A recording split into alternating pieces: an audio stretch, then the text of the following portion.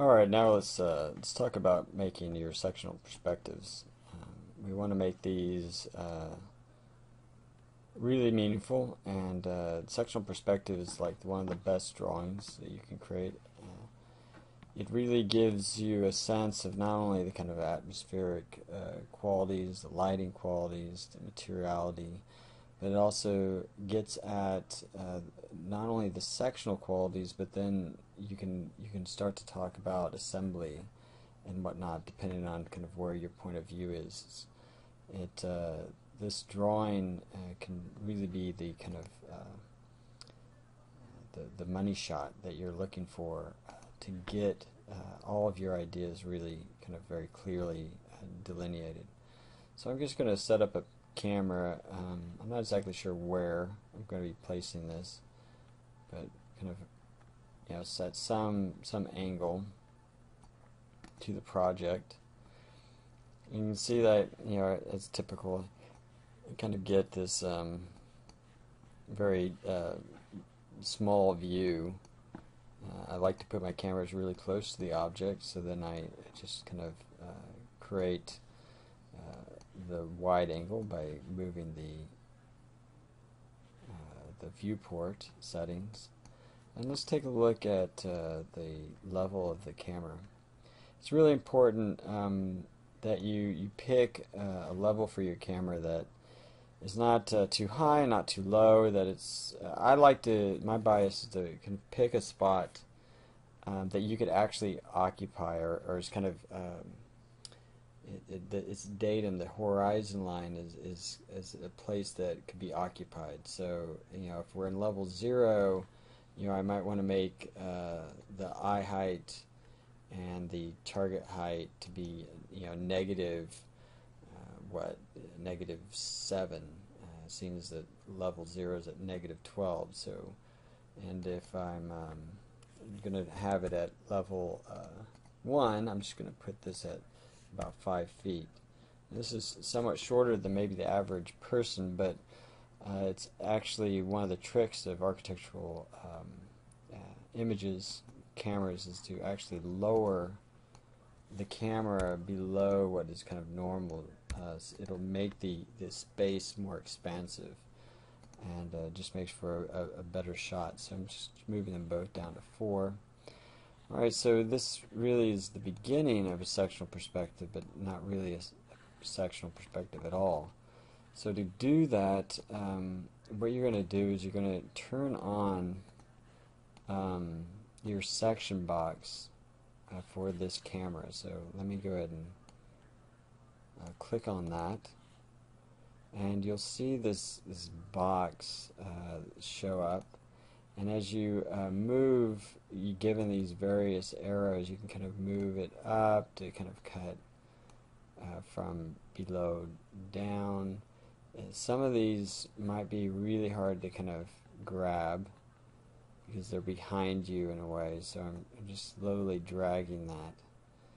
If you have some trouble kind of really figuring out which arrow is which, and then when they all get clustered like this, it really becomes pretty difficult to figure out which one you should be grabbing at any given time.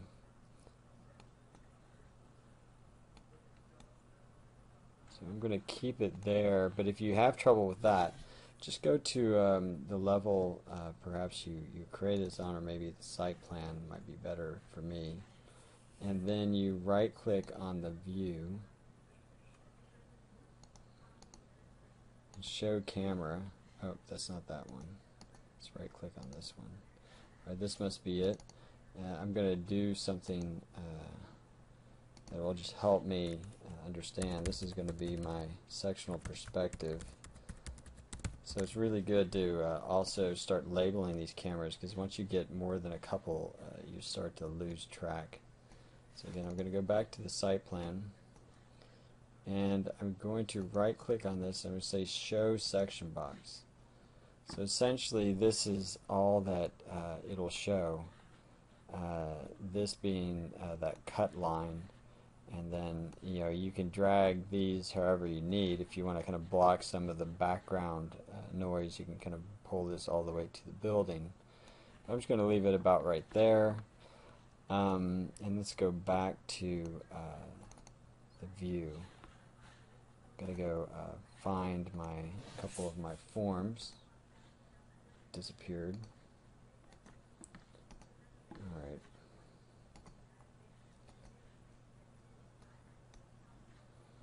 Alright, so I might still kind of tweak what I'm cutting through. I'm going to try to get it so I can see this kind of threshold. Alright, so now I'm getting really close. But I'm finding that maybe I want to move the camera down, so I'm just going to tweak a few things. I'm going to get down at level 0, so this would be what, -8 feet. And I'm making both of these the same so I don't get some strange parallax. The parallax can really make things look awkward, and I covered this in another video. So once you orbit around and find your view, and then the last thing you might do once you've kind of found that kind of sweet spot,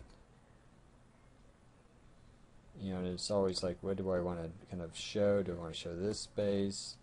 Do I want to show my exhibition space as the major driver? I'm just going to keep it maybe right in here.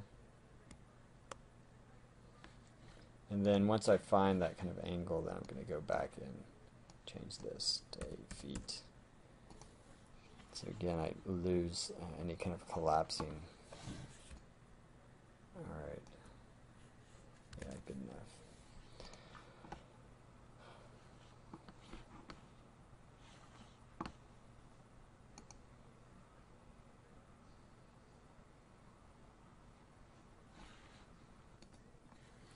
Once you've found your spot, you might want to use this to save orientation and lock view, so that you don't just kind of fumble around and orbit, and lose it at the last moment.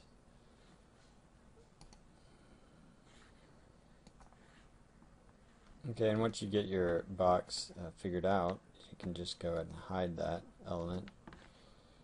And take a look. Maybe turn on the shadows. See what you're getting there, and that's it. Sectional perspective. Again, really, the camera position is really utmost importance. And in fact, for this one, I might want to push the camera a little bit closer. To now that I've cut the section. So again, this is just like I did show section box. I might show camera and start to pull that a little bit closer to the subject. If I don't, and then I'll just pull this. Things are getting a bit warped, so I don't know.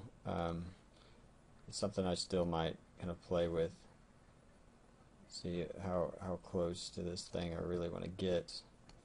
Maybe walk back a bit, just kind of take a look at some slightly different angles. But anyway, to each his own. But do try to make the most out of this. Don't treat the section perspective as if you're kind of omnipotent and looking down on a model.